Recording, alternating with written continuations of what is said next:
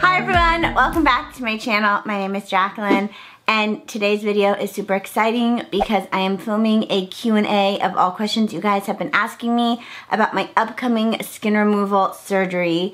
And I'm so excited. We're literally so close to this next part of skin removal on my legs. And I did film 2 videos already talking all about this next upcoming surgery. I did one with my surgeon, Dr. Beck, and he kind of showed you everything like medically, how he's gonna do it, where he's gonna cut, where the incision is gonna be, and all that fun stuff. And then I filmed a more like an emotional side of going through this next skin removal, how I was feeling, kind of being upset with myself, and how I kind of overcame that. So I have those 2 videos already that if I don't answer the questions that you guys might have in this video, make sure you go check out those other 2 videos because there's a lot of information in those 2 videos as well.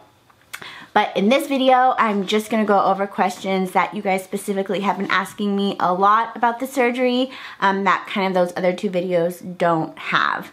So before I get into the questions, make sure you're subscribed to my channel. I have a lot of videos coming up before my surgery that I have planned that I want to share with you, as well as lots of ideas that I'm going to be filming while I'm home recovering from this next surgery. So make sure you're subscribed so you don't miss anything. And like always, if you have video suggestions, anything you want me to film, let me know down below. I'm going to be home for a few weeks, not doing much of anything, so I can definitely get some videos out that you guys want to see as well. So make sure you like this video, make sure you're subscribed, and without further ado, let's just jump right on into this Q&A. So before I begin, the #1 question I get asked, which I've posted about it, I've talked about in all my videos, but when is the exact date of my next surgery? So my next surgery is on March 21st. It's a Thursday, and I'm super excited.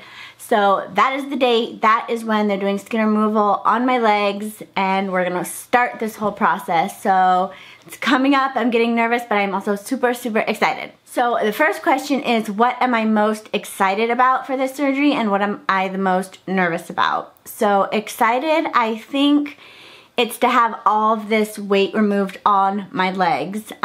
It causes a lot of pain. There is a lot of weight. When I was 500 pounds, I carried a lot of my weight in my legs.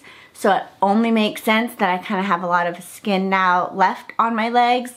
But I think I'm most excited to kind of just see my legs and all of the hard work I've put into training them, strengthening them, losing the weight from them, and actually finally being able to see the hard work.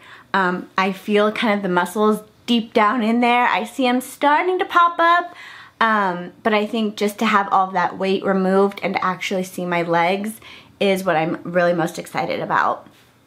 And then what I'm most nervous about is I think the pain and walking, I don't know why I always say this word and I can't say it, especially like right after surgery, like even coming home from the hospital and having to walk into your house and get into bed. I think that's what I'm most nervous about, is how it's gonna feel walking. But I know, you know, what I tell myself is the pain's not gonna last forever and I'm gonna be able to get through it. So that's kind of what's helping kind of mentally prepare myself for that, but that's definitely what I'm most nervous about, is the pain and walking. So the next question is, how long is my surgery? And my surgery is going to be about 7 hours. So kind of long. The next question is, will I be staying overnight in the hospital? No, I will not be staying overnight. I am going to be coming home the same day. I'm having a home nurse come home with me. I'll have the IV, the catheter, everything that you would in a hospital. And the nurse is gonna be taking care of me in my home, which is very good for me. I don't like staying in the hospital, haven't had good experience staying in the hospital, and being able to be in my own home and comfortable and have the nurse here, I think is really good.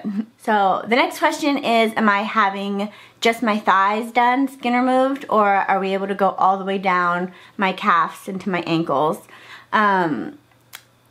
This is tricky. So we're focusing on just my thighs, but since the loose skin does go all the way down kind of to my ankles, he's gonna try to go a little bit below my knee and get as much as he can.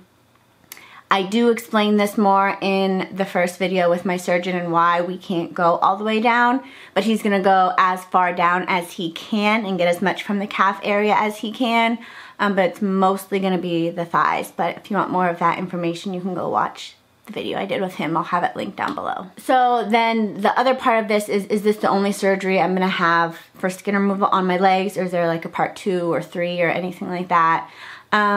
This is the biggest one, and I think it's gonna have the most skin removed from this one, but I'm probably gonna need to have an outer thigh lift, the skin removed from like the outer part of my thigh. So it just depends how much he can remove from this time and how everything's kind of looking after this surgery, but more than likely there's gonna at least be one more on my legs. So then the other question I was getting a lot is, why did I just have liposuction done on my legs last time? So the last surgery I had on my legs was just liposuction. And the reason we did this is because my surgeon thought it was best to kind of debulk and get rid of some of that to give the best results for going in and removing the most amount of skin. So that's kind of what he recommended.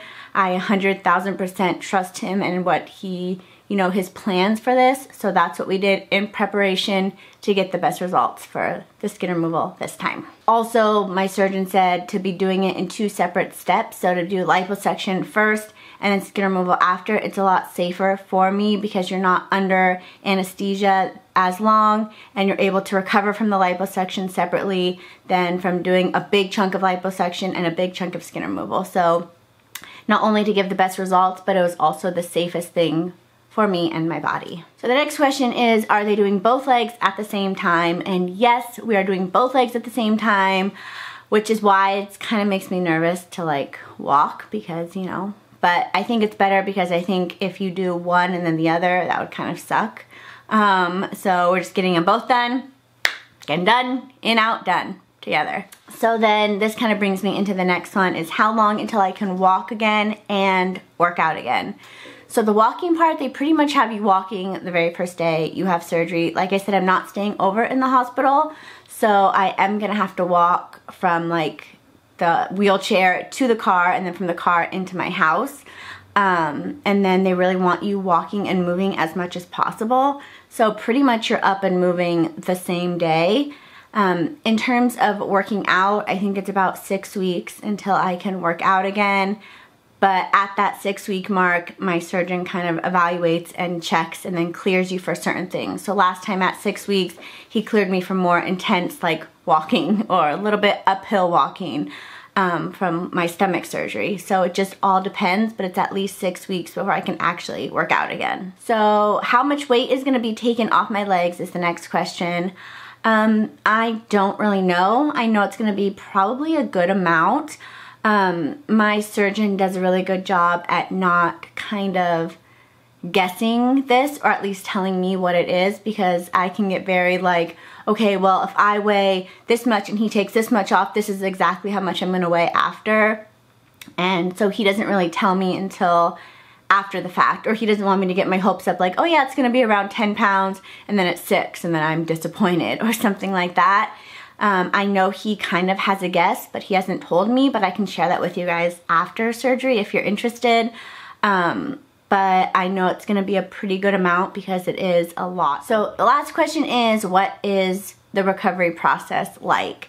I know all of the surgeries I've had before, they're all kind of different. So I'll kind of tell you like what my surgeon kind of told me to prepare for this surgery, since I'm not recovered from it yet. I have no idea what it's gonna be like, but pretty much it's just really focusing on keeping your legs elevated, keeping them wrapped in the ACE bandages, and really making sure to keep that whole area dry, especially when it's in the very inner part of my thighs.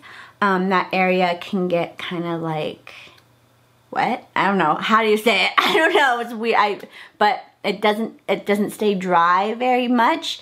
So one of the biggest things he told me is just to make sure that that area stays dry, keeping like a fan on it, because you don't want those incisions getting like even a little bit of moisture wet and the incision could like open up.